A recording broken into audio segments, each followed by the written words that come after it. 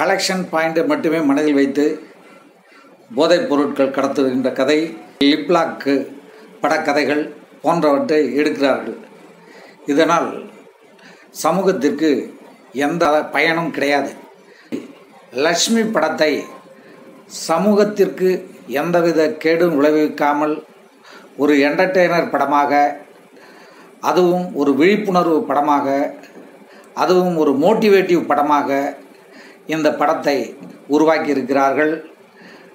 அந்த விதத்தில் இந்த படக்குழுவினரை நாம் பாராட்ட வேண்டும். கதைக்கு நடிகர்களை போட்டு படம் எடுப்பது ஒரு விதம், நடிகர்களுக்கு ஏற்ப கதையை உருவாக்கி படம் எடுப்பது இன்னொரு விதம். இந்த இரண்டாவது விதத்தில் படத்தை லட்சுமி என்கிற இந்த திரைப்படத்தை உருவாக்கி இருக்கிறார் டைரக்டர் ஏஎல் விஜய். அது மிகவும் சாமர்த்தியமான ஒரு வேலை. அதை இவர் சிறப்பாக செய்திருக்கிறார். ஒரு படத்தின் திரைக்கதை கதையிலிருந்து விலகாமல் விறுவிறுப்பாக செல்ல வேண்டும், தெளிந்த நீரோடை போல் இருக்க வேண்டும். அந்த வேலையை இந்த படத்தின் இயக்குனர் விஜய் கச்சிதமாக செய்திருக்கிறார். இது பிரபுதேவாவின் ட்ரீம் ப்ராஜெக்டாக இருக்க வேண்டும் என்று நினைக்கிறேன். அதனால்தான் படத்தில் ஒவ்வொரு காட்சியையும் அணுவாக செதுக்கி இருக்கிறார்கள். மிக பிரமாதமாக படம் வந்திருக்கிறது. அந்த அவருடைய ட்ரீம் ப்ராஜெக்ட் கனவிலும் வெற்றி பெற்றிருக்கிறார் பிரபுதேவா நடித்திருப்பதால் இது டான்ஸ் படமாக இருக்குமோ என்று சந்தேகத்துடன் உள்ளே சென்றால் டான்ஸ் படம்தான். டான்ஸ் கதை படம் என்றால் பிரபுதேவா படம் முழுக்க டான்ஸ் ஆடி நம்ம எல்லாம் ஆழ்த்தி விடுவாரே, சோகத்தில் ஆழ்த்தி விடுவாரே என்று நினைத்தால் இந்த படத்தில் ஒரே ஒரு பாடல் காட்சியில் மட்டும்தான், அதுவும் சிறிது நேரம்தான் டான்ஸ் ஆடுகிறார் பிரபுதேவா. மற்றபடி பிரபுதேவா மற்றவர்களை ஆட வைத்து நம்மையும் ஆட வைக்கிறார் படத்தில். அன்புள்ள ரஜினிகாந்துக்கு பிறகு ஒரு குழந்தை நடித்து அதை பார்க்கும்படியாக எடுத்திருப்பது இந்த லட்சுமி படத்தை. லட்சுமி படத்தில் லட்சுமியாக வரும் சிறுமி மூஞ்சியை உம்மென்று வைத்து கொள்ளும் போதும் சரி, டான்ஸில் விறுவிறுப்பாக அசத்தும் போதும் சரி, பிரமாதமாக தன்னுடைய திறமையை வெளிப்படுத்தி இருக்கிறார். அவருக்கு ஒரு நல்ல எதிர்காலம் இருக்கிறது. பிளேபாய் போல் பல படங்களில் வரும் பிரபுதேவா இந்த படத்தில் சிறுமியின் மாஸ்டராகவும் தந்தையாகவும் வந்து கண்களில் கண்ணீரை வரவழைக்கிறார்.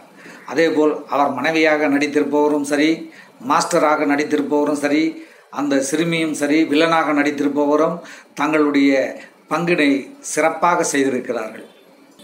பள்ளிக்கூட பிரின்சிபாலாக கோவை சரளா நடித்திருக்கிறார். ஒவ்வொரு வயதானவர்களிடத்திலும் டான்ஸ் ஆர்வம் உள்ளது என்பதை அவர் மூலம் வெளிப்படுகிறது. அந்த கேரக்டரில் மிக அருமையாக நடித்திருக்கிறார் கோவை சரளா. அதேபோல் அந்த காட்சிகளிலும் நகைச்சுவையை மிக சிறப்பாக வெளிப்படுத்தியுள்ளார்.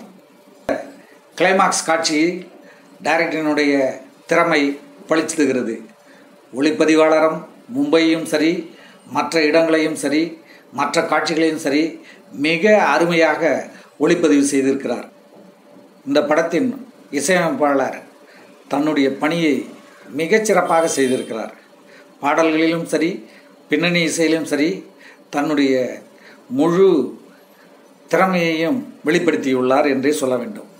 லட்சுமி படத்தினை பொறுத்தமட்டில் ஒரு ஆங்கில படத்திற்கு நிகராக டைரக்டர் ஏஎல் விஜய் உருவாக்க விரும்பியிருக்கிறார்.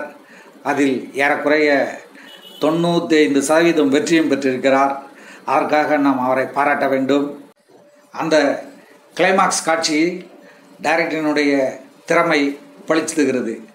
ஒளிப்பதிவாளரும் மும்பையும் சரி, மற்ற இடங்களையும் சரி, மற்ற காட்சிகளையும் சரி மிக அருமையாக ஒளிப்பதிவு செய்திருக்கிறார். ஆரம்பத்தில் லட்சுமி சிறுமியின் டான்ஸ் வெறியை காட்டுவதற்காக அமைத்திருக்கும் காட்சிகளை இன்னும் சிறப்பாக அமைத்திருந்தால் டைரக்டருக்கு மீண்டும் ஒரு கிளாப்ஸ் தட்டலாம்.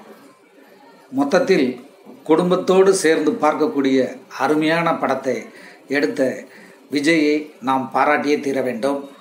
இந்த படத்திற்கு 5 ஸ்டார் கூட கொடுக்கலாம், ஆனால் நாம் 4 ஸ்டார் கொடுக்கிறோம். ரோஜா டிவி சேனல் உங்களுக்கு பிடித்திருந்தால் சப்ஸ்கிரைப் பண்ணுங்கள், பெல் பட்டனை அழுத்துங்கள், லைக் கொடுங்கள். நன்றி.